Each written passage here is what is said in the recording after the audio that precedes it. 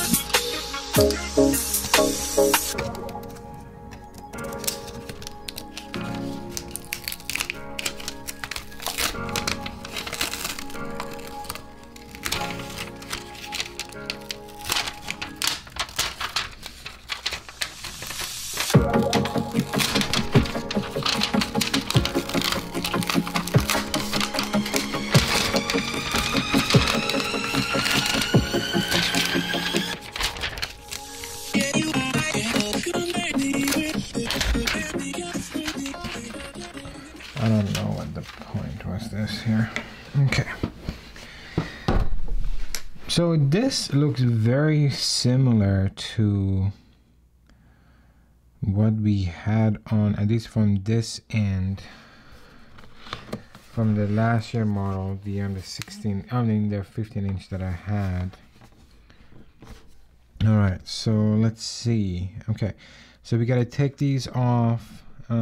So we can go ahead and flip the board to replace the RAM. I don't know why MSI does this, but well, that's just what they do, I guess.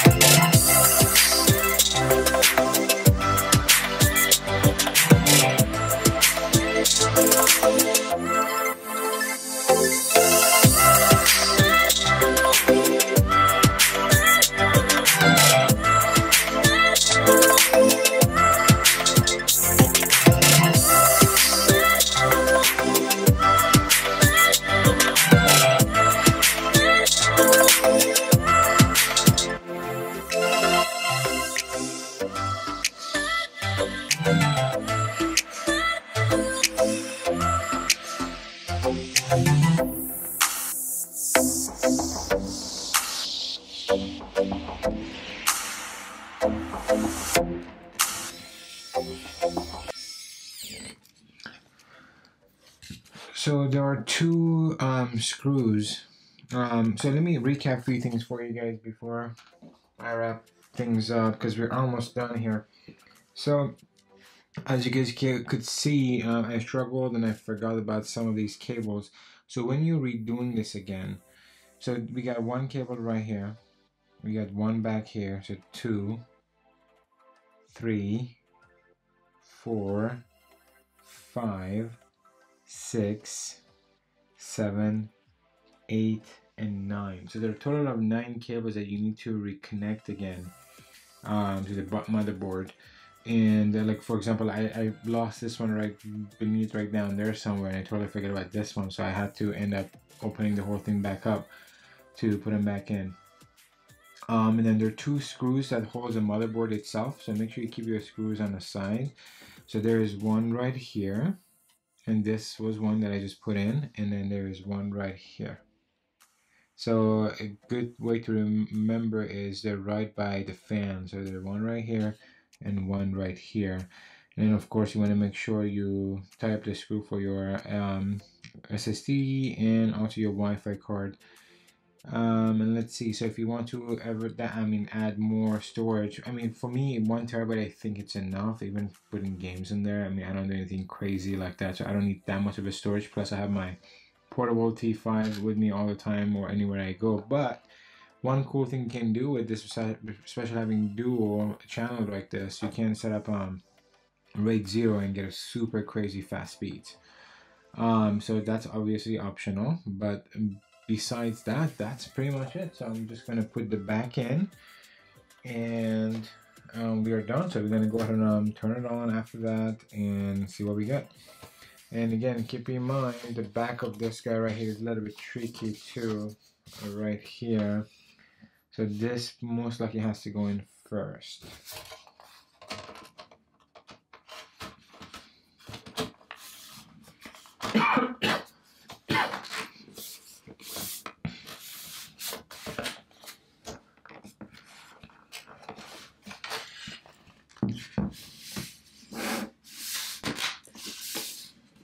All we gotta do is just line them up and push them in.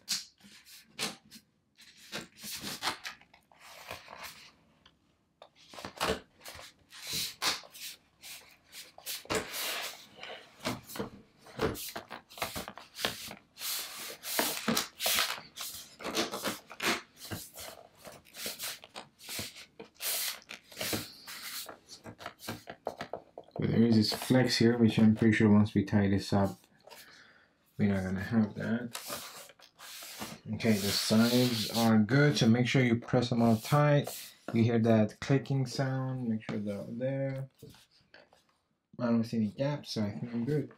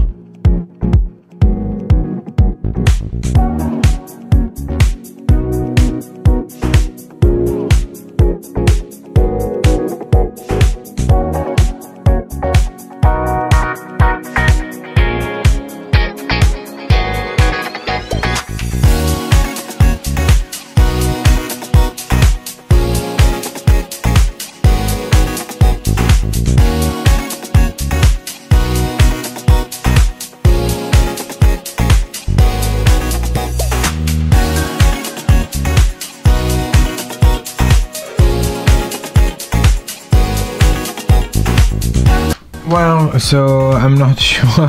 So I actually paused the video and I was gonna turn it back around and get it installed, but before we do that, I don't know if you guys realize, but I missed a part. So after I closed this down, I was like, oh goodness, I missed one part. But then I don't think it's such a big deal. I'm just gonna keep it in a box anyway. So this is what I missed to put back on. I mean, there's not much except this, just a little bumper, I guess, which helps with the flex part of it somewhere here. But I mean, it's good enough. I mean, I'm not gonna be too picky, so I'm just gonna keep this in a box. If I ever open it up again, honestly, I just don't want to go through opening the back. But if I ever want to use it, I'll just keep this in a box for the future. But don't forget about this.